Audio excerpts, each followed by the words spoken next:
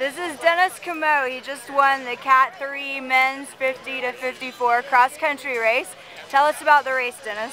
Well, it was the hardest race that I've ever done. Actually, it was the only mountain bike race I did this year. Oh, wow.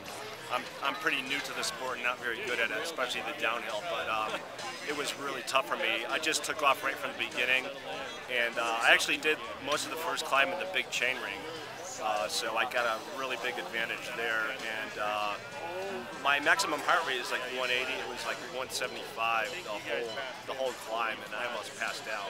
Oh, wow. But I got to the top and then prayed coming down, and I actually crashed a couple times because I'm not very good at the technical stuff, and the course was really, really technical. Yeah.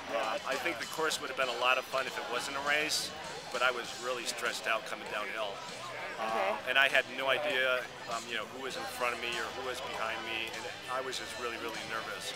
But I gave it everything I got, and I vented a lot of anger that I had into the race, and I ended up winning. So it's one of the best days of my life. Awesome. Well, congratulations. Thank you.